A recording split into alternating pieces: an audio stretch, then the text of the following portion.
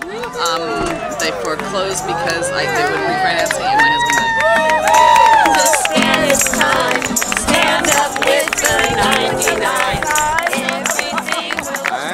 That we the people hold you, Bank of America, accountable for your dealings and seek justice for all those harmed by your actions. It is a drone. It is a throw.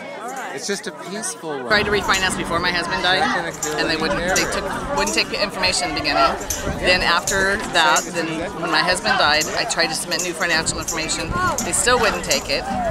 Then my son joined the Army, and I tried to get him to do something, and they still wouldn't do it. I hired an attorney who turned out to be a fraud and was taken over by the Attorney General's office in August, and September 22nd they proposed. And then I had to go to court on December 16th, and I got which is tough. What do you think of all the people that are here on the front line? I think it's amazing. I think it shows a lot of support for those of us in the situation.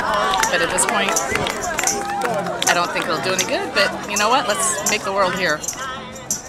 Make them listen. Where do we go on day by day? Wishing our leaders find a better way.